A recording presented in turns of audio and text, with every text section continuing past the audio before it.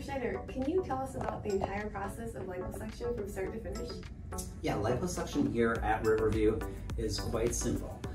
We'll have patients that come in for consultation either with myself or with Jessica, our face and body consultant, at which time we'll assess them for the appropriateness of their procedure. Things that we're looking for are fat deposits in areas that are hard to get rid of with exercise and diet alone. As most people know, after about the age of 30, it becomes more and more difficult to get rid of some of these fat pocket areas. So when patients come in, they'll come in for a consultation. We'll do a couple of things. We'll weigh them to assess what their body mass index is, basically how much fat they have in their body. And then we'll just do a very brief consultation looking at their appropriateness for having liposuction.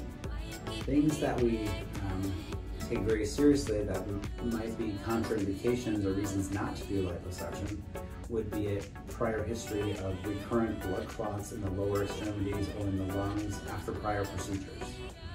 Otherwise, most patients are good candidates for liposuction.